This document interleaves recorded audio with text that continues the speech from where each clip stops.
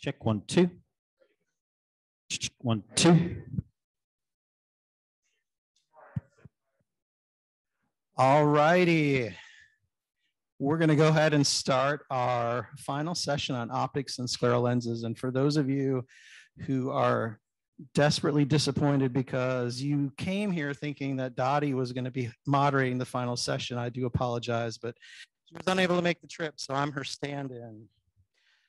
This last session on optics and scleral lenses, we've got a great panel of 3 experts on optics. And I'd like to introduce first our keynote speaker. Our first speaker is Dr. Gyun-Young Yoon. He's a tenured professor at the University of Houston School of Optometry. He obtained his MS and PhD in laser and optical engineering from Osaka University, Japan. He went on to complete a postdoctoral fellowship.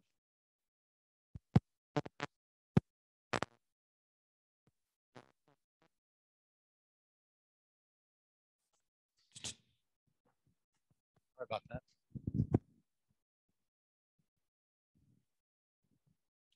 And his laboratory's research focuses on the optics of the eye, vision, and eye diseases. Welcome. Thank you. Thank you very much for the introduction. And I'd like to thank the organizing committee for inviting me to this. Mask off. Oh. We give you permission. Good, good. You give me the permission? All right, so yes, I'd like to thank the organizing committee for inviting me to this excellent event. And I haven't really attended this meeting before, but I heard a lot of good things about this meeting. So I already learned quite a bit from all these sessions this afternoon. So for those of you who know me, might be wondering about my affiliations. Yes, my lab has recently moved to University of Houston College of Optometry. It was a very hard decision after 23 plus years in Rochester, and very long-term collaboration with the board. I have to kind of set those things behind, but I'm very excited about new environment and collaborative opportunities in Houston. So let's get back to my talk, and I'll be talking about individualized presbyopia correcting contact lenses. So I have to say that the majority of work was done in Rochester. So University of Rochester Pharma Institute needs to get credit for this work.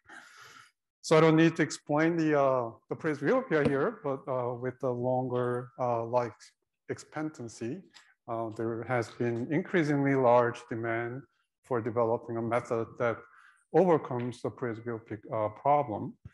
And ideal solution to presbyopia problem is restoring accommodation that we all had when we were younger. For example, by implanting one of these accommodating intraocular lenses that changes the power as needed by either moving lens actually or by changing the shape of the lens. But unfortunately, there have been so many ideas and efforts to make this happen inside the eye. But unfortunately, there's still more development and validation need to be done before making some of these ideas commercially available. So until then, we still need to rely on less ideal, but effective methods that overcome to some extent the presbyopia problem, such as bifocal spectacles and multifocal contact lenses. And on the cornea side, there's a refractive surgery that corrects the presbyopia, and also cornea inlays have become an interesting option to choose. And on the lens side, many different diffractive or refractive and diffractive multifocal intraocular lenses have been proposed and tested very extensively for the past more than 2 decades, as you can see here. So there were some refractive multifocal IOLs before, but currently the majority of the presbyopia correcting intraocular lenses are diffractive. There's some reasons why the market is moving toward that direction.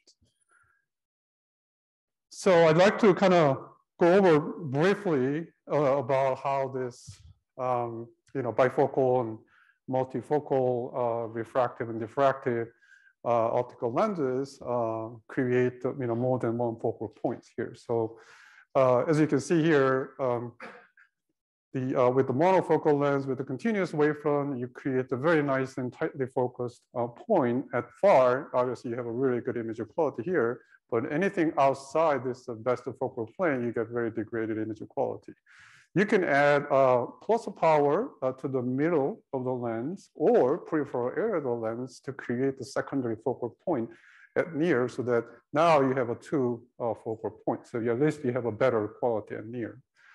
Diffractive bifocal or trifocal lenses were based on very different optical principle called the diffraction. So what we need to do is we need to create this sawtooth pattern shape profile on the lens that creates more than one focal point. So if the magnitude of this sawtooth pattern is a half the wavelength of light you use, it automatically creates these two focal points here. Okay, but the caveat is that you actually split the total energy of the light into two different focal points. You don't get same image quality as what you would get with the monofocal lens. So you have to compromise image quality by splitting the light into two different focal points. And diffractive trifocal, basically the same principle. If you combine two different bifocal diffractive design together, you could actually create another focal point at the cost of, again, further loss of light energy at each focal point. So one of the interesting things or benefit of this diffractive design over this refractive design, as you can see here from this ray diagram, every single ray entering the lens split it into two different or three different focal points, meaning that you have a completely independent pupil size independent performance of these lenses. It doesn't matter how small or large pupil size you have, you always have a two focal point or three focal points, which is not the case for refractive bifocal design. As you can see here, if you truncate the pupil size, you will be near dominated. Your far vision will be much worse than when you have a larger pupil size. So, but these designs have some limitations. I'm going to go over a couple current limitations imposed by these lens designs. So here I'm showing the one-dimensional series of a one-dimensional point square function, or PSF, as a function of the range of dioptric power covering from 0 diopter to 3 diopter for three different types of lenses here. So, so we normalize the point space function. So the y-axis corresponds to Scleral ratio, which is one of the popular retinal image quality metric, one being the highest image quality.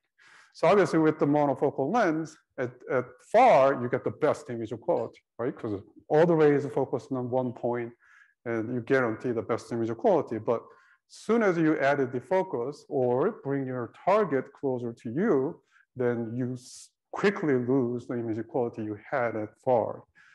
For bifocal design, you create the two nice focal points, but you notice that the height of this point square function is actually much shorter or smaller than the best image quality with the monofocal lens. So this is what I was talking about, the loss of the light energy by splitting them into two different focal points. Trifocal lens, the same thing. You could have another focal point, but the stray ratio further reduced by having that third focal point. So one of the interesting things from this defocus trend is that you see good quality, reasonably good quality, but in between those focal points, you have a very, very poor image quality, meaning you can get good quality one point and very poor quality and then another good point. So this discontinuity in image quality could cause dissatisfaction for patients. This is actually one of the big problems in presbyopia correcting field. So that's how this trifocal came out. So to alleviate this problems by creating another focal point, but that discontinuity problem is still there. So the other limitations that is very common for any presbyopic correcting lenses, including the intraocular lenses. So which is uncorrected eyes aberrations. If you don't correct a significant amount of your habitual aberrations, then you wouldn't get the performance of the lens that you would expect it without the habitual aberrations. So we looked at the impact of uncorrected astigmatism and high order aberrations on the through focus performance of various lenses, including monofocal and two diffractive intraocular lenses, as well as the refractive bifocal lenses. So for example, for bifocal and trifocal, they're supposed to create a bimodal pattern or trimodal pattern. But if you have a significant amount of uncorrected astigmatism, you actually lose that defocus pattern. So it's actually worse than monofocal lenses in some cases. So high order aberrations have a very similar impact if you don't correct them. So distance, especially distance and near image quality, you actually get significant degradation in image quality as you increase the amount of corneal high order aberration, RMS. So the third limitation is decentration, right? So when you implant intraocular lens, even Scleral lens or soft contact lens, you never be able to guarantee that fixed position all the time, which means you always get some level of decentrations. So this decentration also degrades the performance of your presbyopia correcting lens, as you can see here. So the modulation transfer function is another popular retinal image quality metric representing the how people might see, and you can see even like about 0.5 millimeter decentration from the designed location, you actually see substantial decrease in image quality. So what about that was the intraocular lens? What about the Scleral lens? This meeting is all about the Scleral lens, right? So so this is the data from a company called Orbit. So they've been doing a lot of clinical study with the Scleral lenses, and so I get this data, and first thing you see is well fitted. This is after the fitting procedure is done. The well fitted Scleral lenses, they actually kind of settle in the inferior and the temporal area of the eyes for both eyes, the right eye and left eye. The majority of the Scleral lens is sitting around there. But you also see very large intersubject variability in terms of lens locations.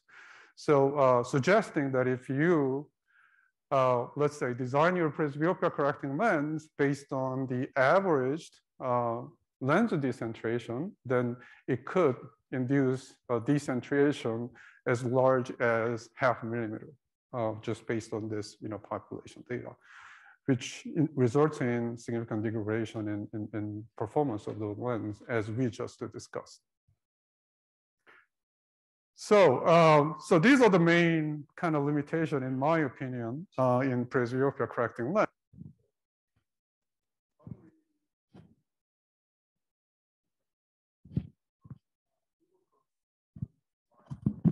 Off to here in the back. How do we overcome these limitations? We like to propose these methods. To overcome the discrete foci limitations, we propose to develop refractive extended depth of focus, or EDOF. So EDOF is a term that has been used in the cataract surgery field quite often. But I think it's getting into the optometry community nowadays as well. The eyes aberrations, we already have the technology called wavefront guided high order aberration correction. We can actually use that technology to correct your habitual aberrations. So decentration, we could actually decenter the optical zone of the lens, customized to individual eyes.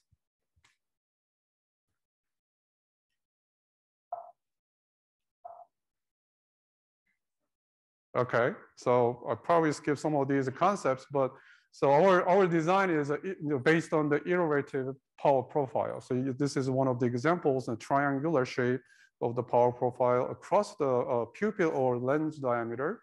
The reason why we're doing this is because the pupil size independency is very critical for these designs. So we like to minimize the pupil size dependency when patients wear these lenses. So we start with the power profile, iterative power profile, and from that, and we could actually design the surface profile based on these simple equations. So we could actually, vary this design as well. Maria, stop playing with your computer. Yeah. So you could actually see, from this triangular power profile, you could actually, made a little modification of that and design the lens.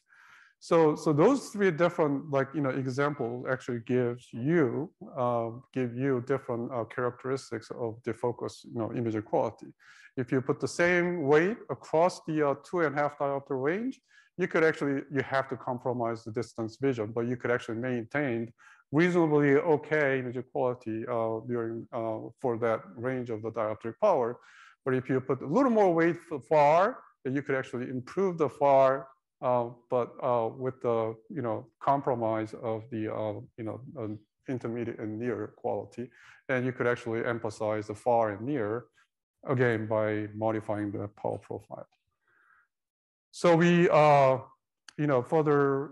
optimize this design and come up with the one that we think is good, and we tested it using this adaptive optics visual simulator, which consists of the wavefront sensor here, and also a very special optical device called the liquid crystal spatial light modulator that is capable of creating very complex optical profile or lens profile.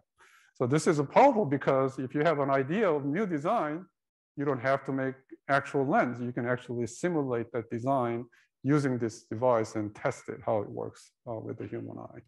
So we have this system in the lab, and we just measure a couple people with the design. And here we compare the monofocal condition, trifocal, and our design called IR-EDOF. You can see IR-EDOF compromised distant vision is still reasonably good visual acuity, but from 0.5 diopter to 2.5 diopter, actually superior to the trifocal lenses. It's a very steady, providing steady image quality. So now we demonstrated theoretically and experimentally in a lab system that this IR-EDOF design could improve through focus visual quality or through focus experience with this lens. But the real challenge is how can we realize something similar to this in a practical device or with the practical device. So we decide to go ahead and put this idea onto the Scleral Lens, because Scleral Lens is a really good candidate for this. And I don't have time to go over all those details, but we have the custom developed aberrometer that has 2 cameras, one measuring the eye's aberration with the Scleral Lens on, and the other camera here actually takes the image of the eye with the Scleral Lens that has laser marking on it. You could actually see the central marking here and the rotational orientation marking in the periphery. So we can actually visualize those. So these critical information actually gives us information about where we need to put the correction on the lens. It doesn't have to be center, right? Most likely, it actually has to be decentered. So throughout this process, we put the HOA correction in that decentered optical zone. And we also put IR-EDOF design on top of it to improve the presbyopia problem. So I describe it as a 2-step process, but when we actually do it, this is all in one. So we could actually get these 2 steps get done at once. So finally, we get the truly individualized, wavefront guided presbyopia correcting Scleral Lens. It's a very long name. So the first, I'd like to introduce how well we could correct your habitual aberrations with this, wavefront guided Scleral Lens. This is actually my eye, so I of course served, as the first subject as a guinea pig, and also I needed one for correcting my own presbyopia problem. So I just volunteered as a subject, and And I don't, I have a normal cornea and normal lens, so I don't have many aberrations, but you can actually see some of the aberrations, including astigmatism, coma, and spherical aberration were well corrected.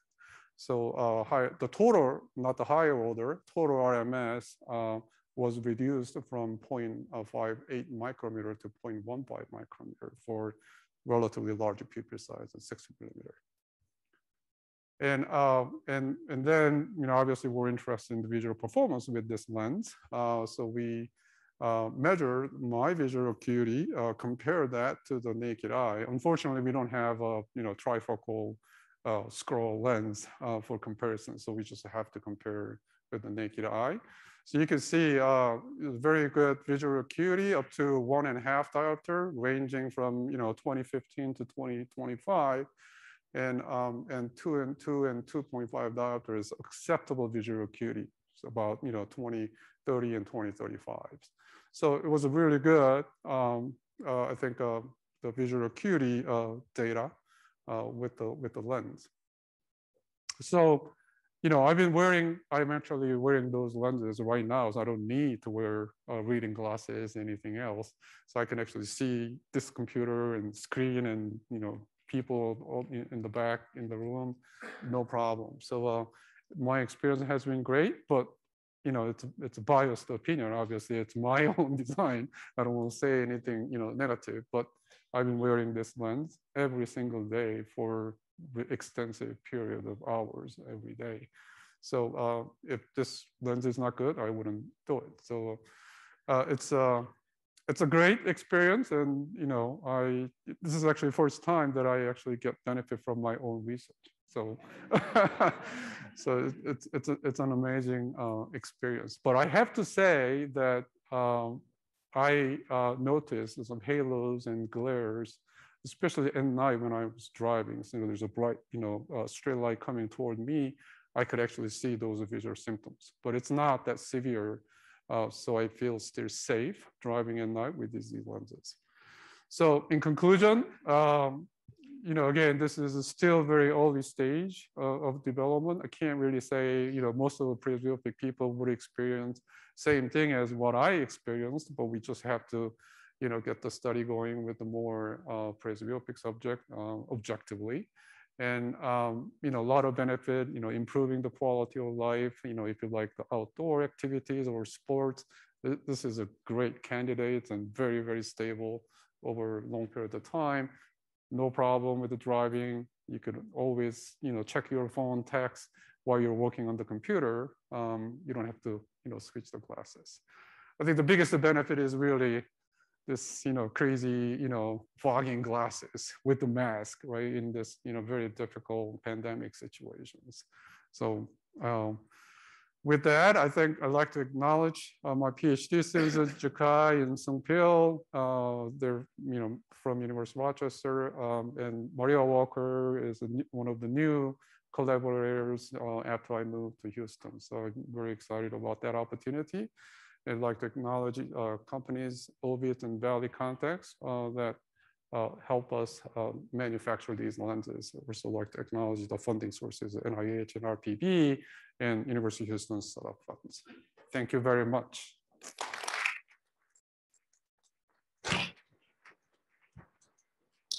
Thank you, Dr. Yoon, for that very interesting talk. We'll have time for discussion and questions at the end. Our next speaker is Gonzalo Carricito. He's an associate professor, clinical vice dean, and director of OcuPharm Research Group at Complutense University in Madrid, Spain. And his focus is on myopia control, corneal aberrations, and vision. Okay. Yeah, great. First of all, thank you, Maria and Jean, for inviting me to this meeting. Now in Spain is midnight. And then, sorry if I say some foolishness, because it's not my fault, it's the jet lag. And probably my non-native English. Okay.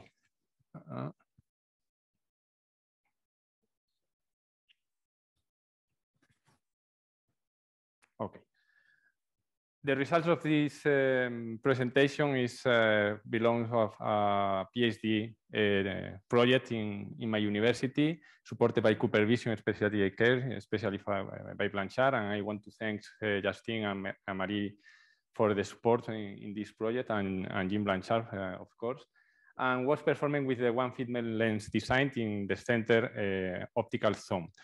I would like to talk before something about the state of the art about the multifocal contact lenses.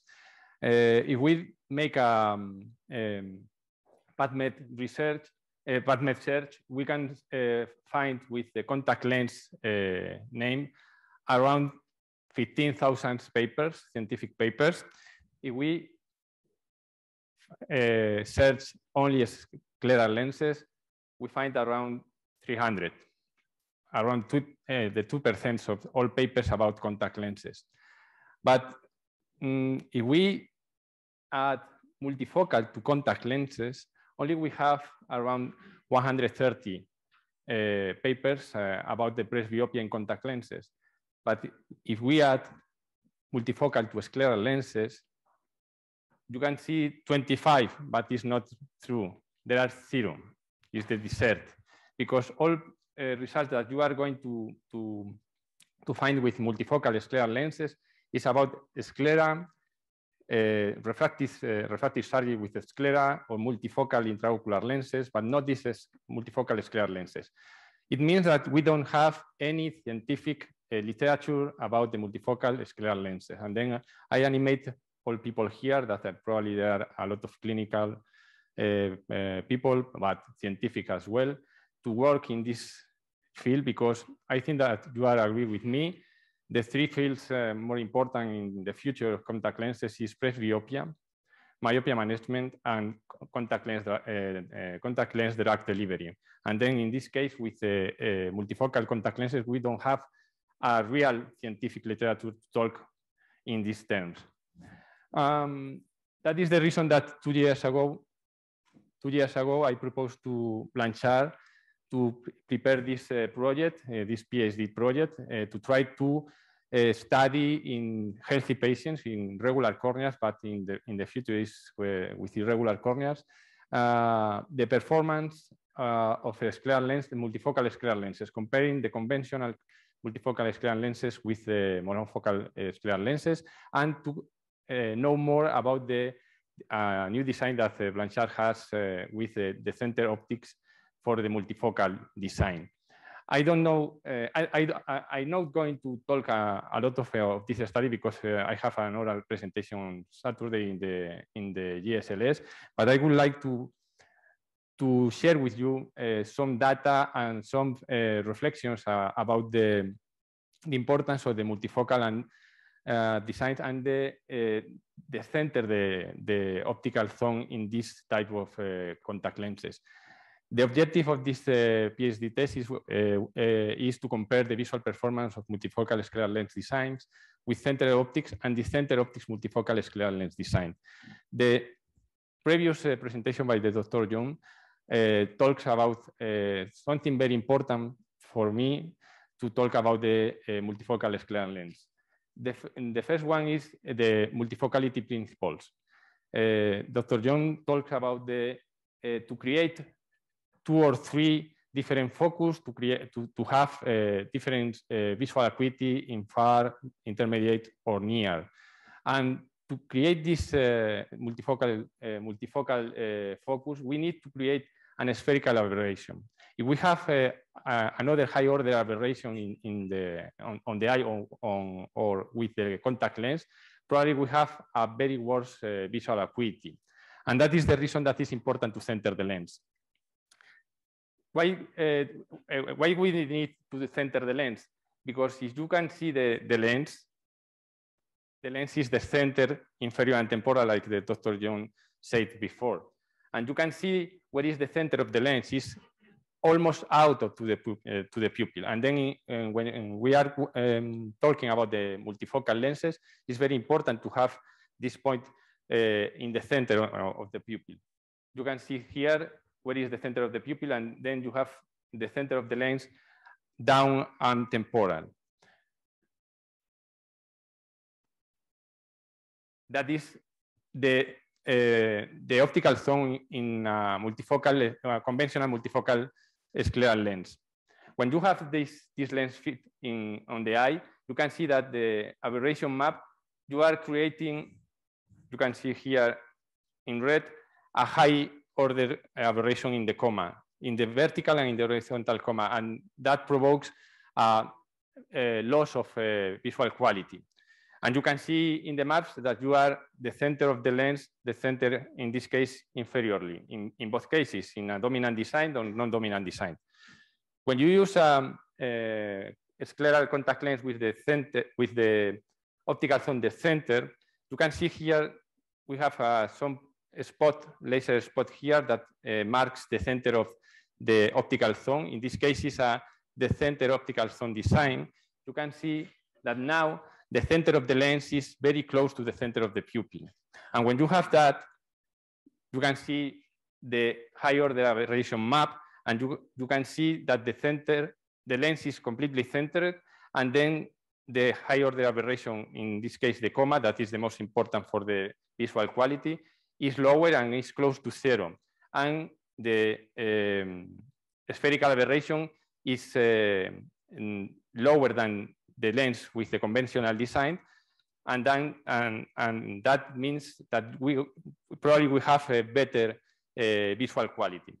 You can see that here in like a summary, that you can see a conventional multifocal lens that you have the center of the lens, the center respect to the pupil, and then the map is completely the center, and the visual quality of the patient is worse compared with a decenter optical zone, that you are decentering the optical zone in the lens to center this optical zone on the eye. That is the most important point. Here you can see the focus curve. The Dr. John presents before the focus curve with a bar graph. In this case, is the line graph. The focus curve is a very important and a very interesting tool to measure the visual quality of the patient with multifocal contact lenses. It's very usual to use in intraocular lenses and not so in multifocal contact lenses. For me, it's very, very interesting to use. And you can see here the visual quality in different distances. In this case, for far, you can see that the behavior with all designs, monofocal, conventional multifocal scleral lens, and the center optics multifocal scleral lens is very similar. It's better than 2015. Then we have a very good vision on far. In the intermediate distance, we can see that the decenter design has around one line better than conventional multifocal design, and remain the visual acuity over the 20/20, and with monofocal contact lenses, the visual quality is fall down in intermediate distances, and in near, we can see that the difference with the monofocal is higher, but we have a difference between conventional and the center design that around one line of visual acuity. It means that the patient has better vision in all distances with the center optical design, and that is translate to have a better comfort and better feeling, better subjective vision for these patients. And then in the cases that you have the scleral lens show the center to the pupil center, could be a very good idea to try to fit the center optic design instead of a conventional multifocal lens. In this case, we are make this all this fitting in regular corneas in healthy patients. The conclusion is that I think that it's very important in terms of clinical and scientific field to explore more in the multifocality in scleral lenses and in all contact lenses. The center optic multifocal scleral lens shows better visual performance than the conventional design.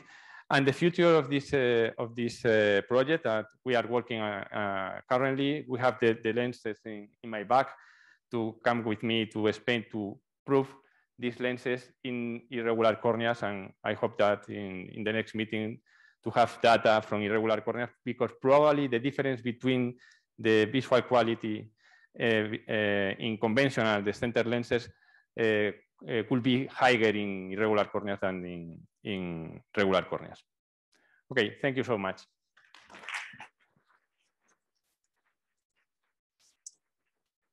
Our final speaker is Dr. Greg Jamoulis.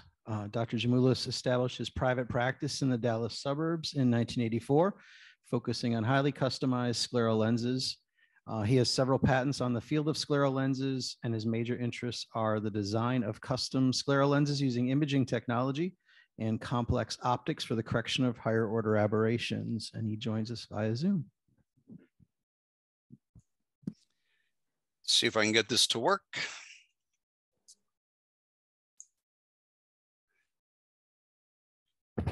Do we have anything on the screen here?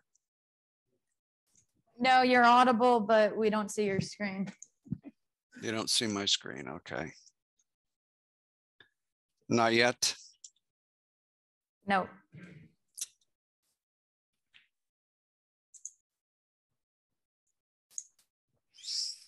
Mm-hmm.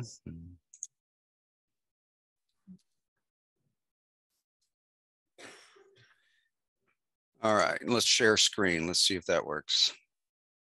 Are you letting me share the screen, Maria? Yeah, you're the host, so you should be able to do anything.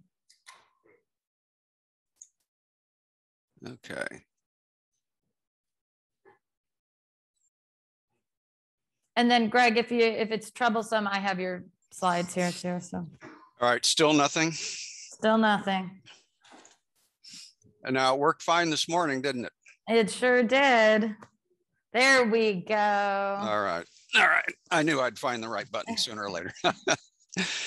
Okay. Well, thank you for inviting me again. I always look forward to this meeting, and I hope I have something interesting to share with you all. We've had so many good speakers today, and I was really interested in hearing Dr. Yoon. I thought he would cover the theory for me, and I could get by. I could skate by with the easy stuff. But can you hear me well? Am I audible? Yes, you're good. Okay. Okay. And so, yeah, I've been using the Wavefront guided scleral lenses now for 11 years. And you know, we have a lot of international patients who come and go. And so, you know, they're widely distributed. So there's just about every country, you know, has somebody there wearing a Wavefront scleral lens. So, you know, I'm hoping that someday it'll catch on. You know, in the beginning, I came up with an idea to use digital scans to custom make lenses according to the topography of the sclera. And I grabbed a Visante OCT and started writing down, you know, sags and whatnot. And that was very successful. And, you know, now it's very sophisticated. We take a lot of scans, and then we go ahead and use some stitching software I had made for me by some image processing PhD in Germany. And it gives me an easy way to stitch all these scans and get them, you know, into the software where I can design the lens. Now, you know, I like the OCT. You know, there's a Pentacam out there, but I really like the image of the OCT. And, you know, Visante is no longer available. You can maybe find a few used ones out there, but I do have a Cirrus as a backup, and I'm really anxious to see the new Anterion from Heidelberg, which is a phenomenal instrument if you're interested in anterior segment metrics. And so the software that I put everything into is from a company called Dassault Systems. Years ago, I met a fellow who worked for them, and he said he thought the software might be useful for me. And so we signed a little disclosure agreement with Dassault, and they you know, gave me some engineers and helped customize their product for me. So it's extremely powerful, and I can do anything with the scleral lens that I want. Okay, so I can, you know, shape it like putty, basically. And so here's a couple images I just took off the computer the other day. The yellow one is of the actual eye topography, and then the lower one on the bottom is for is the full design with the front surface. And so they're not exactly the same. You know, we just use the haptic part of it to design from. And so it's very important when you deliver custom optics, as you've learned and as you've experienced yourself, that you have to, you know, centration is extremely important, especially for the higher order aberrations, because the frequency is so high. And so I found that we were getting very non-rotational lenses early on, and then I acquired an aberrometer in 2006 because I wasn't getting 100% success on my patients. And these were all surgical patients, by the way. So they were very sensitive to higher order aberrations. That's practically all they had left over after LASIK. And, you know, I had a few RK patients who had monocular diplopia that I couldn't figure out the solution for. And so I acquired this eye trace from Tracy Technologies.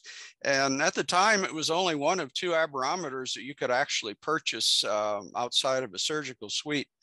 And the other one was the COAS from Wavefront Sciences, but I was able to get my hands on the Tracy much more quickly.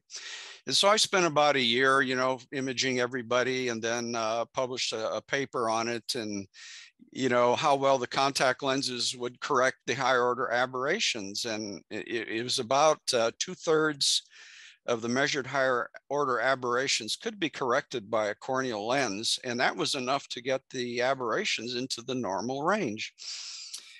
But then, you know, these people had large pupils, and, you know, you needed to stabilize the lens better. So we switched to scleral designs and achieved that, and had a lens that was more dry eye compatible. But, you know, they didn't center as well, as you can see from the previous presentations. They tended to decenter by, you know, 0.5 millimeter on the average. And so we're looking right now at a scan of a wavefront surface of the lens in the software.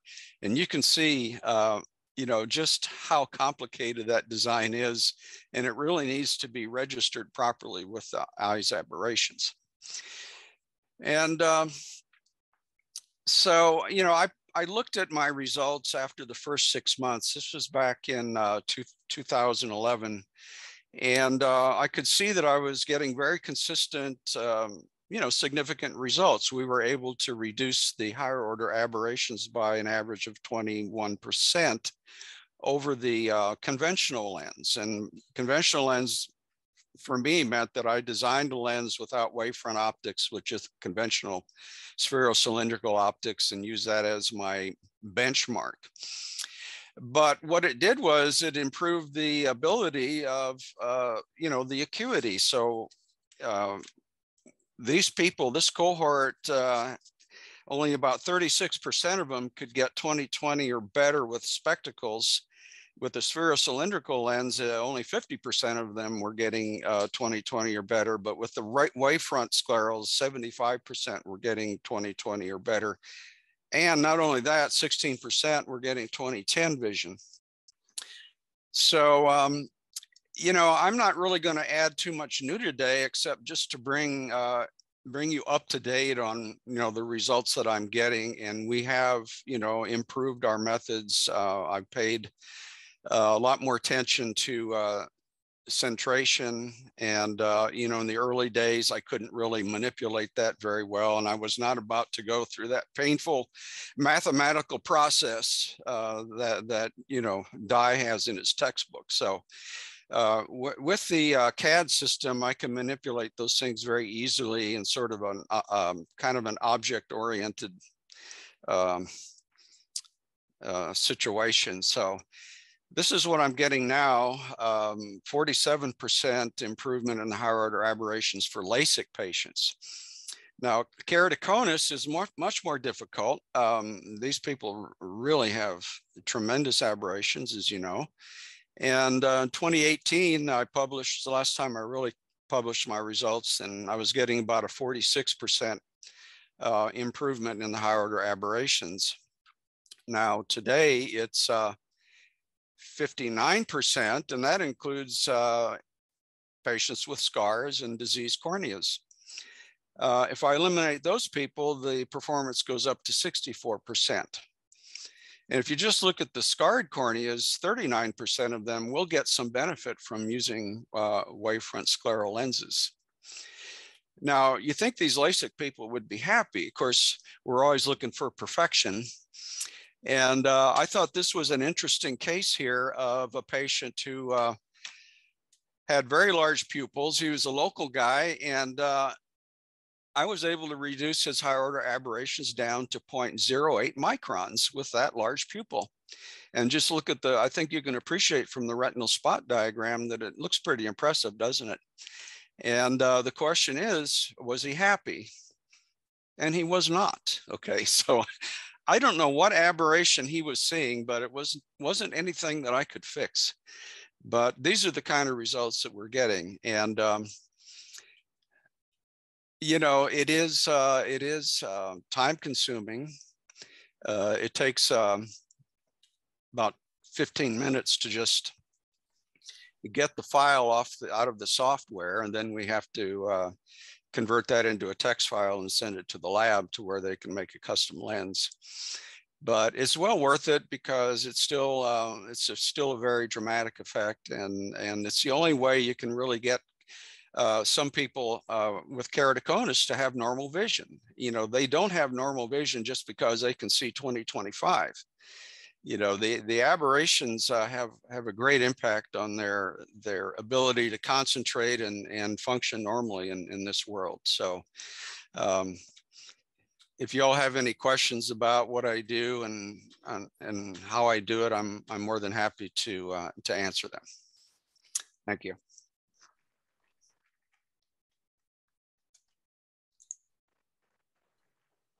All right, so we've got about 10 or 15 minutes that we can take questions specifically on this hour before we move into general question and answers again. All right, back over there.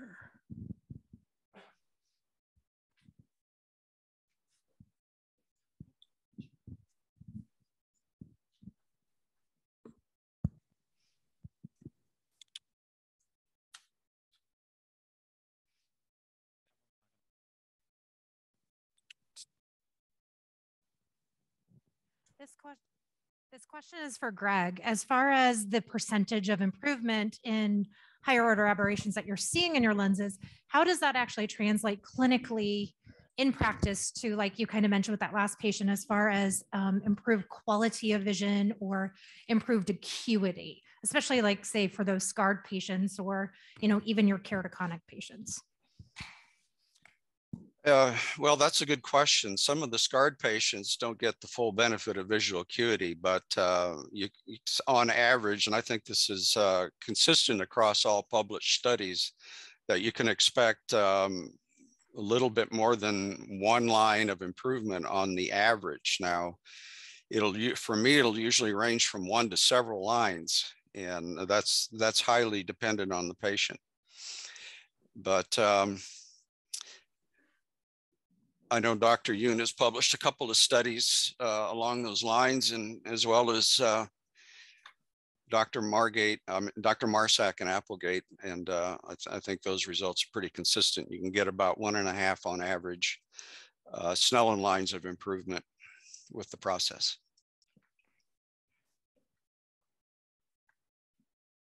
So this question is for Dr. Yoon.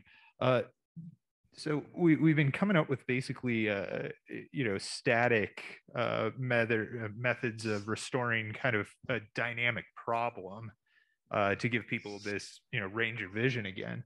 Do you see that, sometime within the next 10 years or so that we may see a dynamic solution for this that, mimics more of the ability of the natural eye, maybe with like adaptive optics, for instance?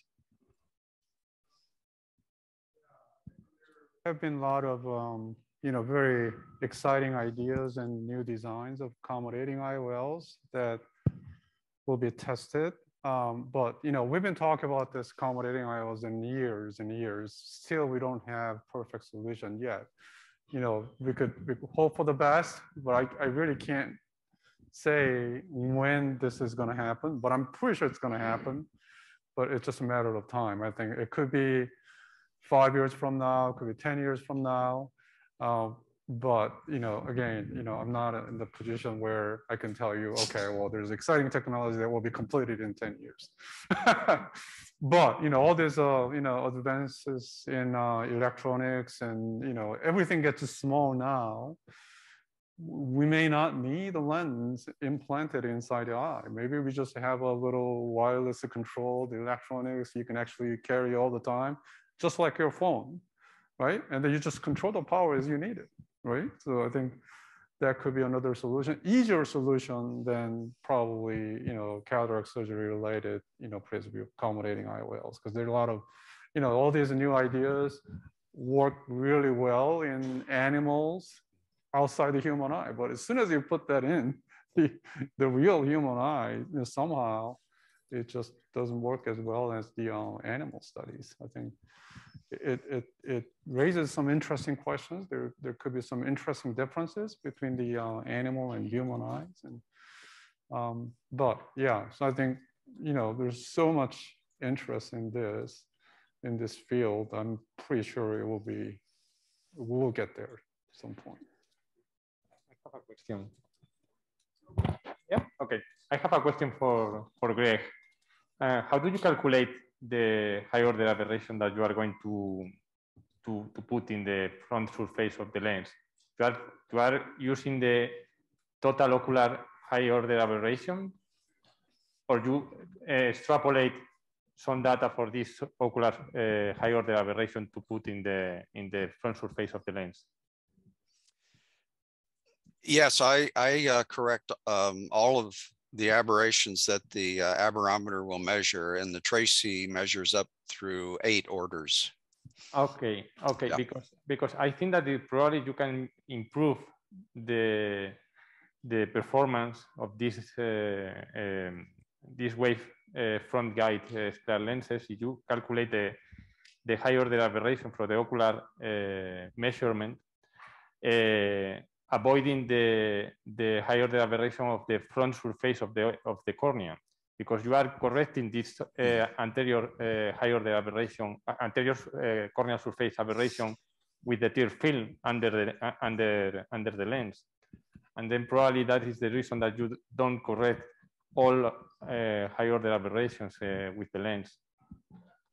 I don't know what is your. Well, I've never seen any study where all of the aberrations have been corrected by a scleral lens. So we get, actually 64% is a very high number to correct. So maybe I misunderstand your question. Yeah, when you fit the scleral lens with the tear film under the lens, you are correcting the aberration from the anterior surface of the cornea. Yes, that's true.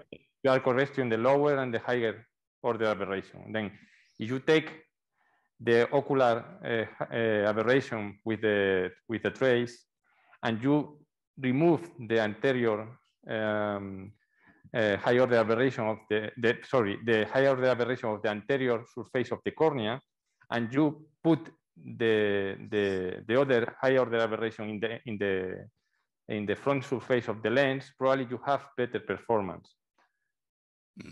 Oh, okay. Well, thank you.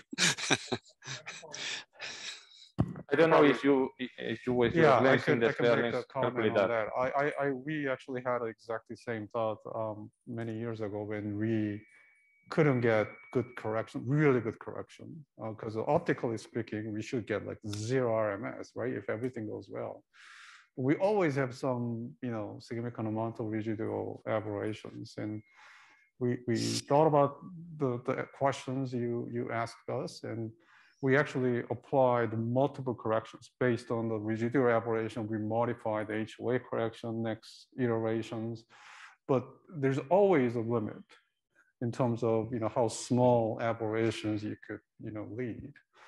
I think the one kind of easy explanation for that is because you can't really never guarantee the same location of the lens on the eye every single time, right? So maybe your lens is a decenter a little bit, even just like maybe 0.1 millimeter decentration deviation from your original measurement, that actually induces good amount of residual aberration, especially when you try to correct the keratoconus, because you're trying to correct so much larger aberrations, and decentration becomes very sensitive to the I agree with Dr. Yoon, and the fact is we're only measuring 8 orders, and if you can get it down below a tenth of a micron, that's doing pretty good, I think. Considering the average for the population is a little over 0.3 for a 6 millimeter pupil. Yeah. So and also I think. Oh, sorry. Go ahead. I don't want to take. No. I just thought you were finished. I can't see you. So. Yeah. I have a question for Dr. Yoon and also for Dr. Caracito. We're talking about decentration and how it can affect higher order aberrations. Is there a feeling in the research that there's a certain amount that's clinically significant? You talk about being 0.5 or 0.6 being average. Is like under 0.3 like not significant, or like is there a line, or is any amount clinically significant for us? Well, I think the answer depends on how large aberration you're trying to correct, right? So if your goal is to make the residual aberration below 0.2 micrometer, for example, for everybody, right, normalized and keratoconus, then that sensitivity to the decentration is different. Because if you have a less amount of aberrations, you can actually tolerate larger decentration to reach that level. But in keratoconus, you have to like really control the decentration very tightly. So it's hard to say like this is the number that you have to use to decide, okay, I can guarantee the good correction for this. So I think there are a lot of theoretical tools that could be used to kind of simulate how much aberrations you're going to expect to see given the variability in decentration. So hopefully some company developed that software and distribute it to the clinicians so that they could easily use that tool to decide what to do for your patients. Yeah, I agree with Dr. Young that it's very important the amount of high order aberration that the patient has, and then in keratoconus patients they have a very high order aberration. But to center the lens is very important because the high order aberration that provoke worse visual quality are the non-symmetrical aberration like coma, trefoil, and other ones. And if you center the lens, probably you avoid almost all these non-symmetrical high order aberration, and the only high order aberration that you can keep on the lens is the spherical high order aberration, the second and the fourth and the sixth order. And these aberrations provoke loss of contrast sensitivity, but not loss of the visual acuity, and the patients feel better vision with this type of loss. Hey Greg, it's Charlie McBride. Have you systematically looked at the effects of accommodation on HOA measurement? Hang on, we'll get you a different mic. Oh. Was that Tom Arnold? No, Greg, it's Charlie McBride. Oh, hi, Charlie. Hi. How are you? Good. Have you systematically looked at the effects of accommodation on HOA measurements? I have in the past. What is the point? What get to your point there? I guess the point is, are you taking the time to, dilate or cycloplege the patient when that, quote, final lens comes in, or are you just dark adapting and taking your final HOA measurement that way? No, so first of all, I have 2 aberrometers, and I have one set up with the optometer. The other one is set up for viewing a chart on the wall. And if I think that I'm getting excessive accommodation, then we will have to cycloplege the patient. I don't do that routinely, but I do it as necessary. Thanks. Can I make one comment? I think this is a very important question. For young people, when they have a very strong accommodation, if you don't cycloplege them, it affects the high order aberrations. If they, stimulate the accommodation. So your spherical aberration goes toward the negative direction with accommodation. Sometimes the accommodation itself could induce the asymmetric aberration as well, because with accommodation, lens could be decentered, which induces. So it's very important to kind of control the accommodation during your measurements. And but cycloplegia has its own issues too, right? Because we always use a pupil center as a reference point to detect the decentration of the lens. But cycloplegia itself causes shift in pupil center. Mm-hmm. So it's very important to control this. Like nowadays, I think I would suggest that, as long as you don't need to control the accommodation, then just natural dilation will be probably the better strategy. I think he needs a mic. You want to give it to him real quick, Amber? I think he just has a follow-up. Why are you using the center of the pupil instead of the visual axis? Okay, well, this is another very Repeat the question. Okay, so we normally use the center of the pupil as a reference mark, but he asked me about why not using other reference axes, for example, visual axis, right? Very important question. I don't have a definitive answer for this. This has been ongoing debate in even field of ophthalmology, refractive and cataract surgery, which reference axis we should use to put to locate our correction. I still use the pupil center, primarily because we measure the aberration around the pupil center. So we don't measure the aberration along the different axes. So that's the only reason, but that doesn't mean that visual axis is not important. So, but I think, sorry, I'm taking too much time, but there are a lot of interesting things about it. Keratoconus, when you do that, they sometimes use a totally different axis. I think it's mainly because of their optics for over a long period of time.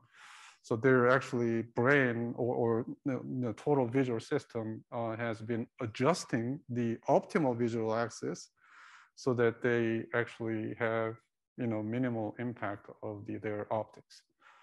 Just like a bifocal thing, like you look down, right, to see the near. Keratoconus have a very similar characteristics of optics like that, because they have a bulging cornea inferior area, so that actually gives you more power than superior area. They might just turn the axis downward so that they could avoid all these asymmetric coma aberrations to improve their performance. Again, this is a hypothesis.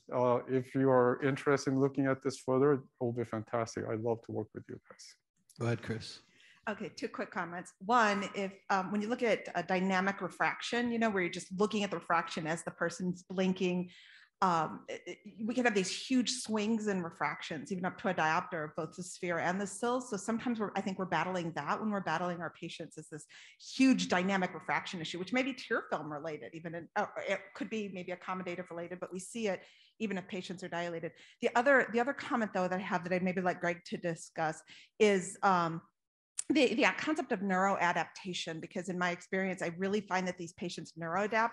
And one of the things that I'd like to drive home, at least I'm seeing, but I'd like to see what my colleagues think, is you know, when you put a scleral lens on a patient, or this cone patient, an LOA lens, a lower order aberration on, they will have this immediate wow effect, right? You've taken them from 2200 to 2030, and they're like, oh my gosh, I'm naming my children after you. You're amazing. And we like, as scleral lens fitters, we like live for that stuff, right? It like feeds our soul. And when you put, you know, they take them from 2030 to even 2020 with an HOA lens, often the patients are like, yeah. And it like punctures and wounds our hearts, you know, because we want them to be like naming now their pets after us. And so but they come back and almost universally are like, this is better. I feel like it's better. And you put them back in their LOA lens and they notice the decrease in it. But it's a different experience. And Greg, you've had this, you know, much longer experience working with these than I have. And I'd like to know what your experience is and how do you talk to patients about neuroadaptation? I would like to add something about that. In my experience in the clinic in the university, we don't only measure the visual acuity with the test. We measure the subjective vision of the patients with the visual analog scale, because you can be very happy with 20/30 and not happy with 20/20. And then it's very important to measure the subjective vision of the patients with the lens, not only the visual acuity. So, so do I still need to answer the question? I think so. Okay, so some, you know, there is neuroadaptation that occurs with keratoconus, and even with post-LASIK patients, you know, the longer they've had to live with these aberrations, the less dramatic is the effect of correcting them. And, you know, it's almost like they have to take an inventory and think about it, you know, but, you know, some patients, they have very progressive keratoconus and the aberrations increase a lot over a shorter period of time, and they don't have that time to neuroadapt. So we see kind of a range of reactions. But yeah, I mean, it's been studied, and higher order aberrations are harder to adapt to than we think. You know, correcting them may take a little while to sink in and be appreciated. But you know, mostly we get the wow effect, especially on LASIK patients. And if the keratoconic patient has had rapidly progressive vision loss, then they will have that wow effect from correcting them. So before John, before you ask your question, I just want to say we've got officially 20 minutes left, and the Q&A is awesome.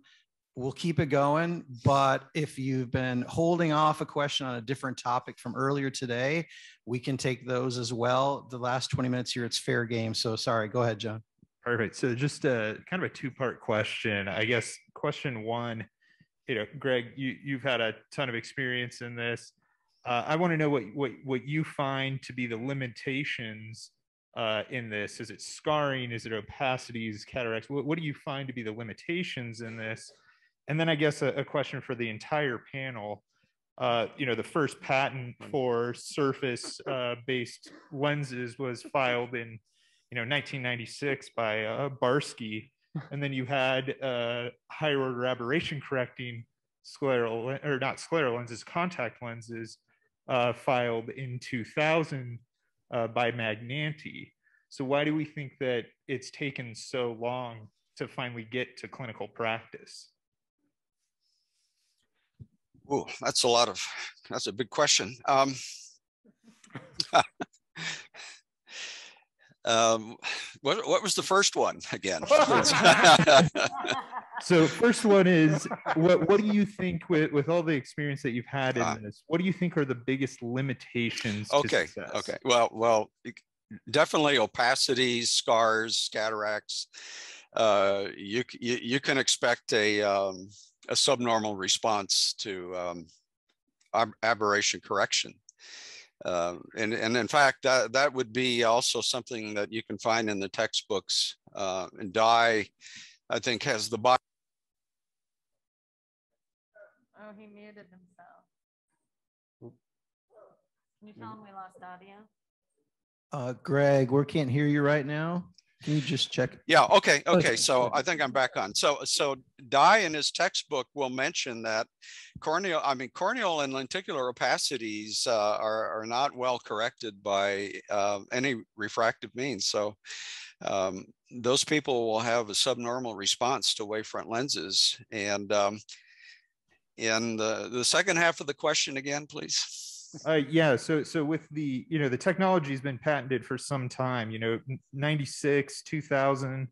Why do we think that it's taken so long to get to clinical practice, in a commercial setting? Is it just the, the length of time? Is it the getting the instrumentation together? What do you think took us to this point to get to finally seeing this coming to clinical practice in 2022? Yeah, that's a good question. I've wondered about that myself, and that's why I took on the task, because I was being inundated with these patients. And so I got an aberrometer many years ago and started just looking at patients just to see what their aberrations were. And it was very clear that we needed this technology. So I kind of jumped in there, and I really can't explain. I think it has to do with just maybe the market for refractive surgery created a lot of these people, and it's just the time has come. It's just you can be too early with an idea, and would you agree with that, or what would you have to say? You probably have good thought on that. I could probably add a few words on that. I think I'm not a businessman, but I think it's basically driven by the market. I think because like this keratoconus correction market doesn't produce the huge size of the business opportunity, I think. So if you remember how this wavefront technology evolved for refractive surgery, it didn't really take that much time. The original wavefront sensor was developed at the University of Rochester, and within the couple of years, all these big players, they jump in and develop their own, aberrometer, only for the refractive surgery, not for correcting keratoconus. But at that time, I thought wow, this is, next, wavefront guided contact lens is the next opportunity. But every time I talk to, venture capital people or startup companies, they just don't see the value of this investment. Back then, but past, decade, the situation has been totally changed. So now we see, a couple, the commercially available aberrometer out there, and most of the contact lens manufacturers now are aware of their capability creating this irregular surface profile of the lens. I think it will be, there's a momentum to move forward with this technology. I think it's going to be much more accelerated from now on.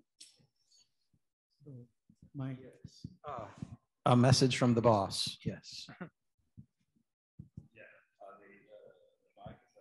Oh. Okay, maybe we take this. Yeah, go ahead over here first.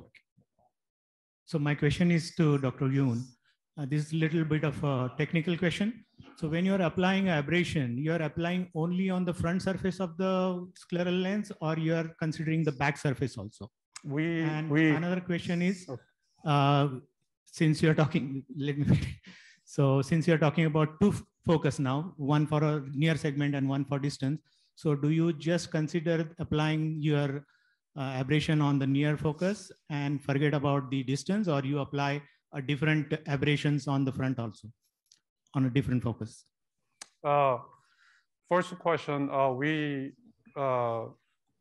had some attempt before, correct. Well, this isn't for the soft contact lens, because the soft contact lens, but scleral lens, we only use a front surface to correct the aberrations, but we do control the back surface a little bit for the baseline lens to it probably gets longer and longer, but if you have a spherical, conventional spherical lens that actually induces some aberrations with the decentration, even if you don't do anything.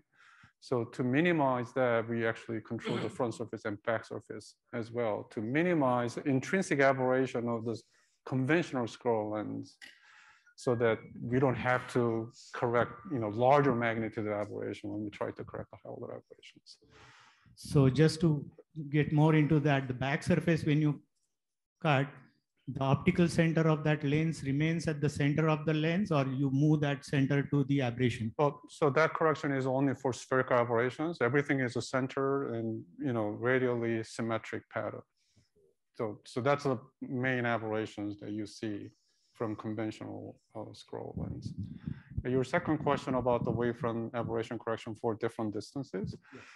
This is a static correction. We cannot apply different aberration correction for different distances.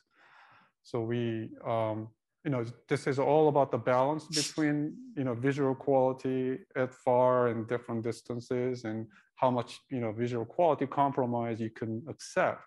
So we basically balance that out to optimize your design. So, we don't really have two different strategies for near and far.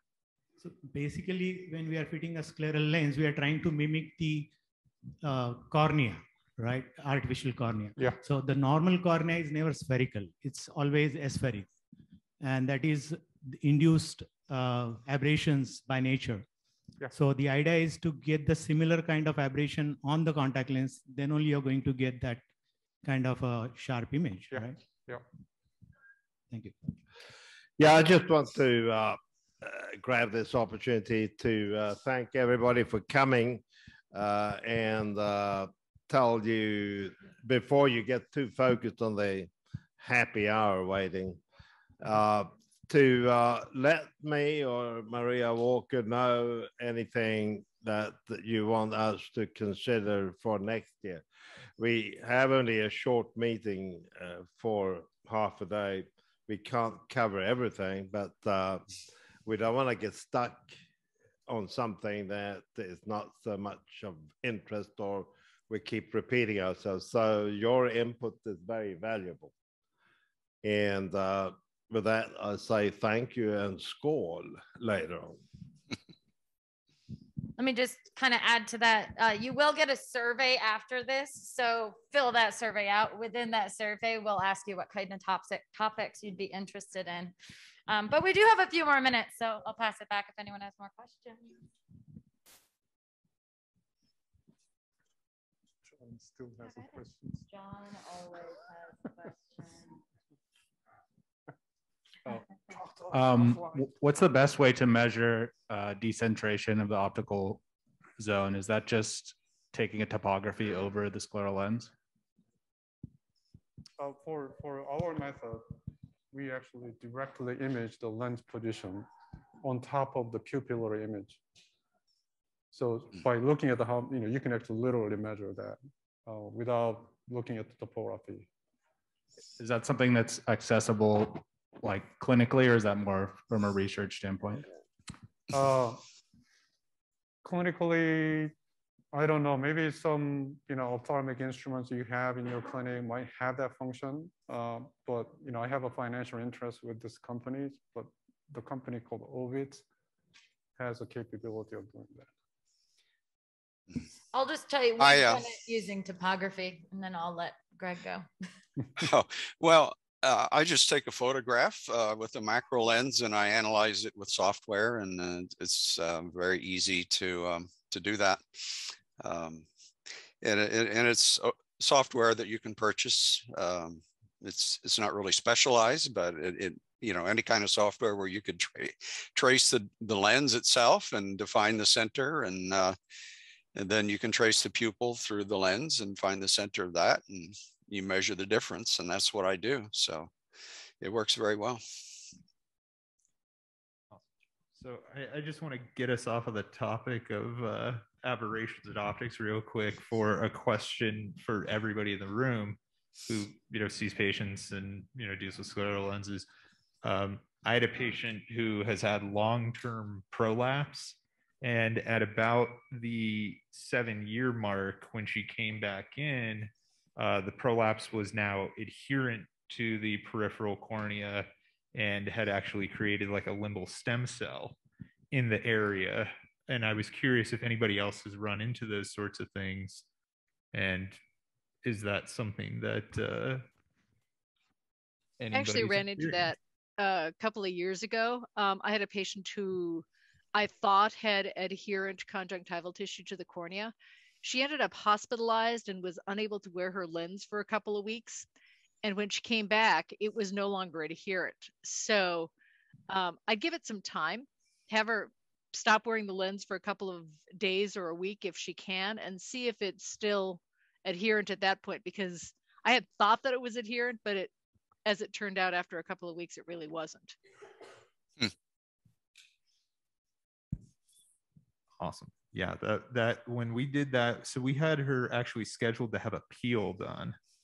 And when Greenseed saw it, he looked at it and said, well, it doesn't look as bad as it did when I saw it 2 weeks ago when it was out of the lens, but it definitely still has like, the sort of limbal stem cell sort of issue where the epithelial tissue it's very reminiscent of limbal stem cell sort of appearances. So I had one question for Dr. Yin, from that panel. So John, great job. Your case report was fantastic. And, I was very happy to see that it was published. So I was talking to John offline and he mentioned the fact that he noticed this clearing of opacities and they were able to rule out an effect of steroids. That it was basically more daily use of scleral lenses. So in 2018, we published this retrospective studies where we noticed in ocular surface disease, this clearing of chronic opacities, right? But the cohort of in that paper were not necessarily severe OSD like Stevens-Johnson. So we had wondered whether the severity in disease had anything to do. So we looked back, we have a paper that is currently in review, looking at the effect, can we see clearing of chronic opacities like in SJS patients? And the fact was that we did. And these patients, the exclusion criteria was that if a patient was on steroids, they would be excluded because we had previously seen clearing, but in the presence of steroids. So this is, just passive use of scleral lenses. So my question to you is twofold. One, why do you think it is possible to see this with scleral lenses? And two, some of the cases that we saw, the pediatric cornea happened to have, just in our cohort of patients, the most significant effect. And we hypothesized, is there something in the pediatric cornea? So much so that it prompted us to do this prospective study that we're doing at the clinic now using densitometry and looking at the effects long-term with scleral lenses. But I would love to get your thoughts on that. I think that's a good question. I think we don't really understand corneal opacity that well to begin with.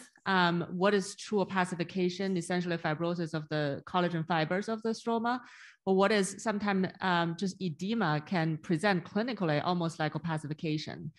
I think to answer your question, I see that as well, whether patient is wearing scleral lenses or not.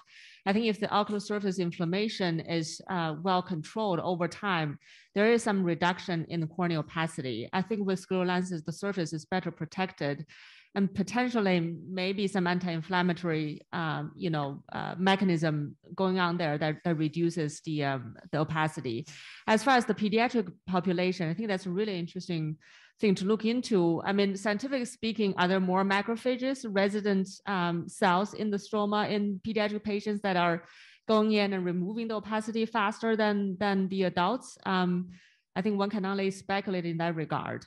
I do want to mention our cohort of patients using bevacizumab in the PROS device. We saw quite impressive reduction in corneal opacity.